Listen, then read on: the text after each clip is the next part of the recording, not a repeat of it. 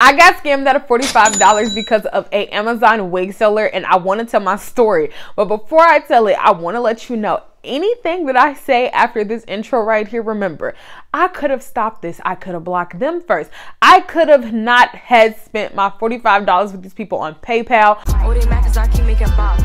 Oh, she mad 'cause I'm taking her spot. If I was bitches, I'd hate me a lot. Amazon sellers have been wanting people to review things on Amazon for years now, obviously because they want their company to get known. They want the reviews. They want 5 stars, all this type of stuff. So I'm not new to doing Amazon wigs, Amazon products. Like, I'm not new to reviewing it, right? I have several companies that I've worked with across my social medias that you guys have seen me do things for, right? Right. So with that being said, normally this is how these transactions would go. You tell these people your rate. They say, okay, well, I'll give you the money for the wig plus your commission that you're asking for. Then I will have you go place the order on Amazon. You place the order so that Amazon knows this is a legit person purchasing legit items off of their website.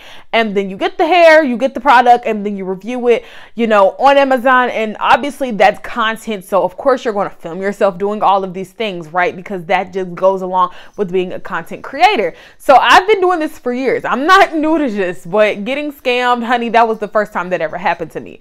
So here we are. Sometime late September, this company hit me up basically asking me, did I want to do this review for them?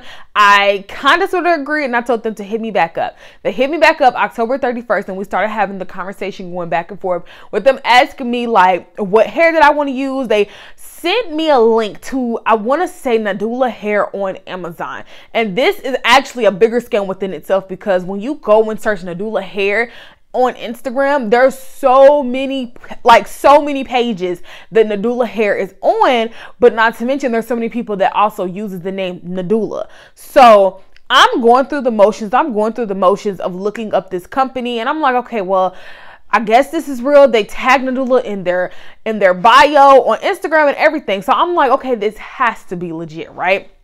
Because I never had no problems before. So here we are. October 31st came. I'm picking the wig, and I'm like, okay, I have to send you a $45 shipping fee. But I was like, on Amazon, if I just purchase it on Amazon, you know, I don't have to pay a shipping fee. You could just send me back my money if that's what we're going to be doing here, plus my commission.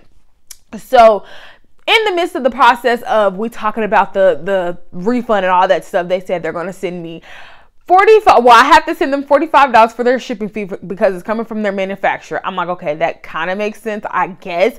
Then they were like, we're also going to send you $100 once you do the review. You post about it, da da da. And I said, okay, I can agree to that. I think that's pretty much fair, because out of it, all in all, I will be receiving like $100 and something from this company. I can do that. I'm okay with that. So as the conversations is going, October 31st came, me and them are talking about all that. And I said, okay, well, hit me up in the morning because I can make the purchase then. That's cool with me. All right, whatever. October 31st came and went. November 1st came. They hit me up right early in the morning, and they was ready. So I'm talking to them and I'm letting them know, hey, I just need your information. They showed me how to send it. Now on PayPal, this is something on PayPal that they really do need to fix, because even if you send something through family and friends, it still could be a fucking scam, but whatever. So here I am. I send these people $45. They send me a shipping order shipping number after I asked a couple of times, can I get a order confirmation and a shipping something to confirm that I actually just paid for a freaking wig, right? So I literally go on there and they send me some bogus ass number, some just random digits. Mind you, they literally unsent all of their messages and they blocked me, besides one message of them saying wait. So I'm like, what the fuck? So here we are, right? I get the shipping information, and then later on that day, they kept messaging me, and they kept asking me to send additional $22 because that could place the price of another wig. I can order another wig. Then they're letting me know, oh, the seller said you have to make another purchase of another wig because it's a deal for 2. That was never said to me before I sent these people my $45. So I'm like, that doesn't make sense. This doesn't make sense. I've already sent you $45. Half of 45 is not 22. So why the fuck would I send you additional money? It did not make sense. So with that not making sense to me, I'm telling them this. Like, it's not making sense. That doesn't make sense. This is not clear information that you're telling me, right? So these people are like, okay, well, if in the next 24 hours you haven't received your wig, we'll send your money back. I'm like, okay, they're still messaging me. Well, the company now is wanting $22. You have to send $22 as well because you have to get another wig. I've already sent you $45. What do I look like sending you an additional $22 already with my $45? If it's half of $45, why not just go ahead and send me the other wig? That doesn't make any fucking sense. So they're like, we're going to send you the $45 plus the $22 plus the $100. So you're going to get way more money. And I'm like, it still doesn't make sense to me. So this is like Thursday at this point. Me and these people are going back and forth because I think November 1st was on a Wednesday. So on that Thursday, me and my husband are out. We went to go get to the salon. He got his beard shaped up. I got my eyebrows waxed. We go over to Walmart. These people are still pressing me to send more money. Halfway through me and my husband being at the store, I'm consistently texting these people, and I keep stopping, pausing. I can't focus on grocery shopping because I'm literally like, why the fuck are these people consistently asking me for more money? So I'm getting frustrated, right? And I'm like sending the messages, can you please send me my money back? I just want my money back. I no longer want to do this wig deal with you. And they're like, oh no, honey, we can't send it back. If we send it back, it'll be $22.50. They just kept saying the only thing we can't send back is $22.50. And I'm like, no, I want all of my money. Just like you wanted all of my money, I want all of my money. So we're discussing back and forth. At this point, it's in the middle of the night. Like, I'm still texting these people back and forth. That's when it really dawned on me that I was getting scammed by this company. And I'm like, bitch, this would never happen again. I could tell you that. It would never happen again. By this point, I have to tell my husband, like, I just got scammed out of $45, really $48 because of the PayPal $3 fee.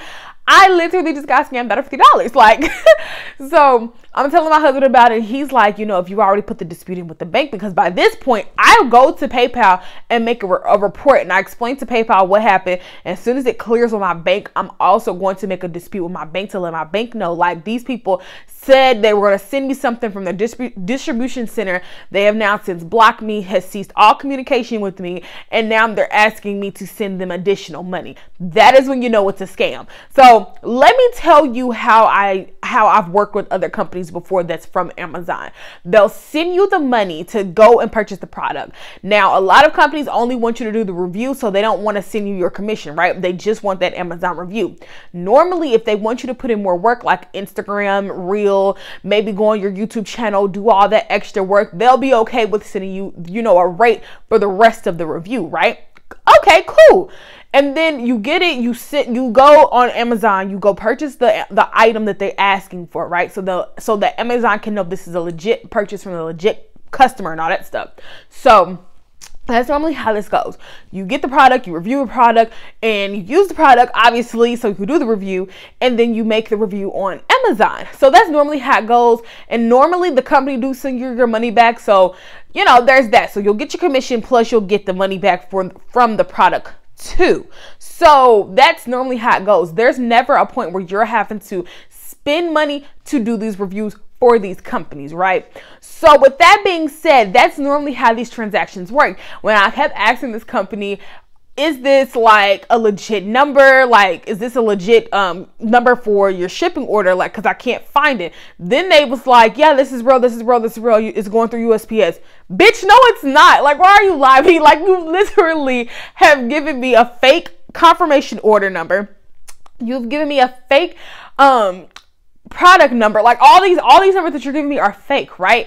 So I goes on there and I come back to the messages, and I'm realizing all their messages have been deleted, besides one message of them saying wait to me. So I'm like, not only you unsent all your messages, you literally blocked me, because I sent them a message and said, I'm feeling as though that this is like a very unprofessional situation between the two of us, and I'm wanting my money back. I'm not wanting to have to put in a dispute in with my bank, but I will perfectly do that just fine, because I feel like I'm being scammed. Like, that's basically what my message said. So shortly after that message, a couple of my messages went through, but then I realized a bitch was blocked, and I was like, no, the freak, they did not just block me. So now we're here, present day. It's November 5th. It's been about almost a week, and I am waiting for my purchase to clear with my bank so that I can call them and do my dispute, because I've never been scammed before. I've never been scammed. And this is some new shit to me. But like I said, I'm going to call my bank, let them know, like, hey, this person blocked me on Instagram. They've blocked me on social media. I ain't probably not going to say Instagram, but they blocked me on social media. I have no way of contacting them with them. They didn't actually send me a product. They sent me a fake order number and all this stuff. My bank will know this information. PayPal also knows this information because I did put a dispute in with PayPal. But it's just like, if you are out here doing reviews, please be vigilant. And remember that these companies, a lot of these smaller companies will just send you products. So have a P.O. box so that there's not things coming to your house. I think in the next couple of months or next month or so, I will be getting me a P.O. box for the year so that I just don't have to worry about companies having my address, because clearly that was a fucking scammer that now has my address. That is my story for the day. Honey, a lesson well learned. I can say that. And then the crazy part is, like, I still do have Amazon companies hitting me up on my DMs because it's like a normal occurrence. They see my videos. Like, it's normal for me to get companies hitting me up. Like, it's so normal. So I'm not going to be like, oh, every company on Amazon is a scam. All of them are scammers, because they're not. You know, there's just a few people who are out there just actual pieces of fucking shit, and people like me have to expose them. So I'm posting their thing, their page, so y'all can find them, block them. So if you do Amazon reviews, you do wig reviews, you can go ahead and block them before they get to you. But that's just from that specific account. I don't know if they got any other accounts that they're running after. So thank you so much for watching, and let this be a lesson to you. No, I don't feel dumb. I don't feel stupid, because I knew it was a scam going into it. But like I said, I'd rather it be me than my friend who was almost scammed by these people. So it is what it is. I got a good bank. My bank ain't never not giving me back my money when I did a dispute before, so I'm not worried about that at all. Like, at all. So yeah, thank you so much for watching, and I'm gonna see you in another one.